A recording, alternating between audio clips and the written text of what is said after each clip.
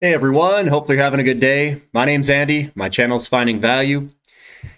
If you're looking for the most undervalued investment opportunities in the world, click subscribe, join me and everyone in the community to ride this commodity bull market higher together. And we'll find those. I'll find those. Someone on the channel will find those and put it in the comments section. The most undervalued investment opportunities there are out there. So today I'm going to go over gold and silver. Gold and silver are going to crush it. We have market conditions that are completely ripe for a gold and silver launch. A launch higher, not just a move higher, a launch higher. We've had this big, long pullback, and it's ended. We are in an uptrend.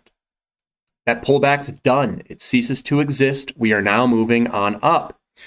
So you guys better be positioned. You better have your companies that you like, and you better just hold on. That's it. So let's look at some of the companies. Let's go look at their charts, see what they got. This is gold and silver. So this is what I say. Hold on. Everyone needs to hold on to these companies. Let them make you rich. This is about being able to hold on and not getting fancy, not trading in and out, not doing anything stupid.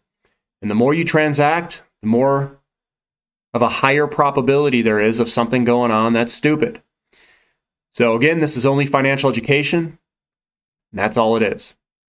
So let's start with the price of gold itself. There's dollar gold. We've got that nice lead-in cup handle, and we're going to the upside. We are performing quite well today, and it's going to perform quite well in the future, I think. So gold's doing well. Silver's got a very good pattern as well. I think when we break through this 30 mark, we're going to see fireworks. Fireworks in silver. So what do? You do nothing. You get your companies and you do nothing. You wait for it.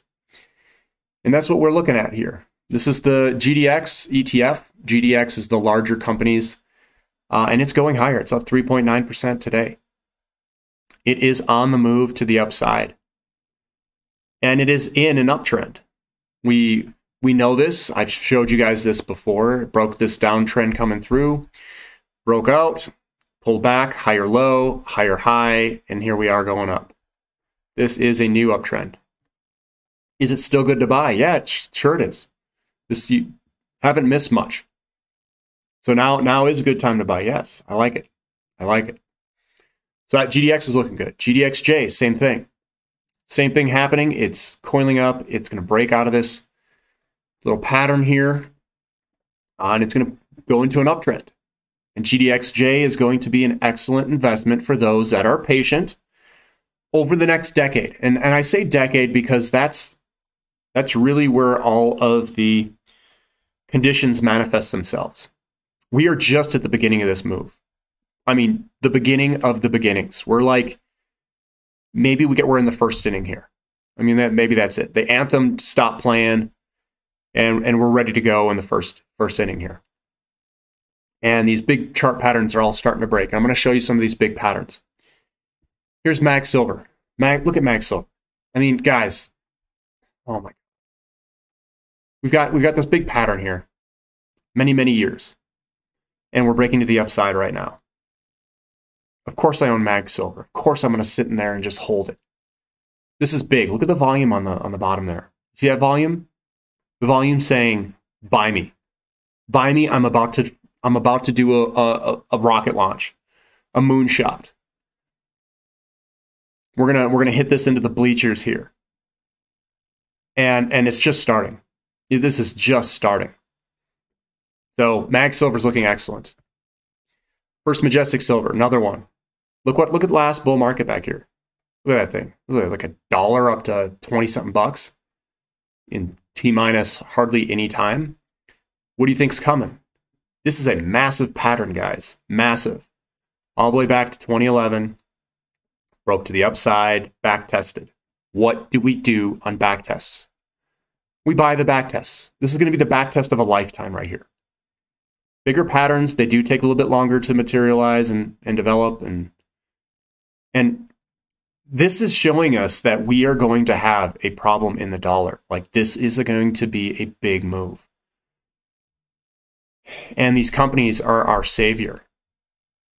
So I own quite a bit of First Majestic. I own Mag Silver.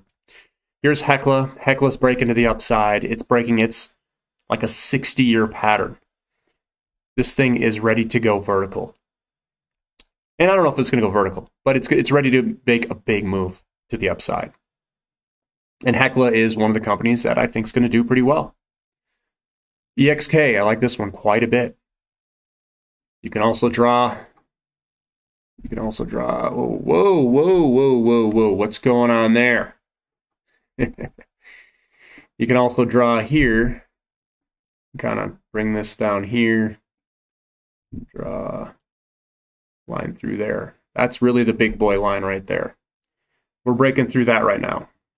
And that line right there, once we get through it and we get through these highs in here, you're going to start feeling like you won the lottery here or the Olympics or something. Because it's going to move, and it's going to move quite substantially. Silver has a lot of good upside. And that's why I'm looking at so many of these silver companies. Because I think over the next 10, 20 years, these are going to absolutely explode higher. You could like just start moving the decimal over. It could be $66 a share. Or maybe $660. Maybe, I don't know. We'll see how high it goes. MMGF, this is a small silver exploration company. I own a little bit in it. Got some nice volume.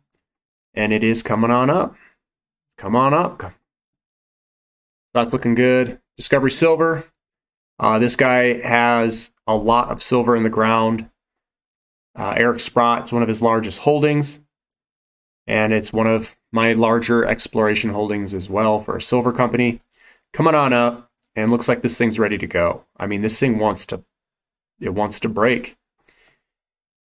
And I think this will do very well over a long time frame. Here's another one, Silver Sands Resources, much more speculative. Up to you guys if you want to participate in it. I don't have much in it. Wheaton Precious Metals, looks like it's pulling to the upside, looking fantastic. That's WPM. Here's SilJ. SilJ is looking pretty good.